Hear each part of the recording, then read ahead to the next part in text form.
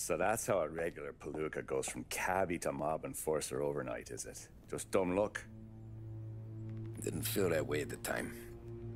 Me parking on that particular street, taking a break just when Paulie and Sam are coming around the corner, what are the odds? It felt like, I don't know, like someone was watching out for us. Whatever helps you sleep at night, pal, but it's a lucky break all the same. I mean, one day you're busting your back, doing an honest day's work in a city that's been trying to scrape you off its heels since the day you stepped off the boat, and the next you're stuffing your pockets full of Salieri's dirty money and lording it over the rest of us. Yeah, it wasn't like that. Back then, Salieri didn't have the run of the city. For every buck Salieri made, Don Morello would turn 10. He paid off cops, politicians, judges, and anyone he couldn't buy, he scared into looking the other way. He did seem to have the city jumping at its own shadow, I'll give you that. You hear anything about Joey Crackers? Yeah, got his name in the Morello file, sure. Boxer, right? Yeah, that's the guy. Way I hear it, Joey was just driving to the gym one morning. Probably daydreaming about winning a belt or something. God damn it! Moron! You're driving with your goddamn eyes closed? Look at this! Jesus, Mary, Joseph, Tom Morello, I didn't know it was you. You know anybody else driving a rare import in this part of town, Joey? No.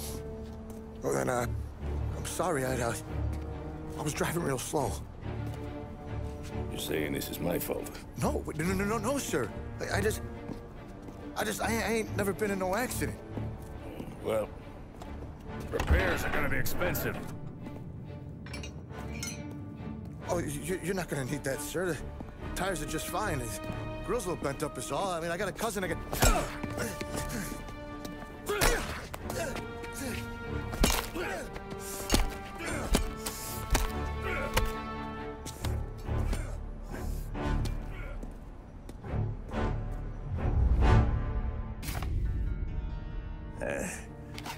Someone spun you a tale, pal. You got an informant right there says Morello made a mint every time Crackers went to the mat. That's true, too. And still, Morello left that poor sap dead in the street. Head all caved in. Don't square. Well, maybe the Don knew Joey's career was on the downhill. Maybe he was trying to scare some other guy into paying up. Who knows? Don Salieri chalked it up to Morello not being able to think straight when he was mad. You, have any more run-ins with Morello's crew back then? Not at first. For a couple of years after I joined up, things were quiet. We got into a few dust-ups with guys trying to muscle in, but elsewise it was just the usual routine. We were running booze, offering protection, me and the boys doing the rounds to collect, small time. But I ain't gonna lie. Most days, we was also having a bit of fun.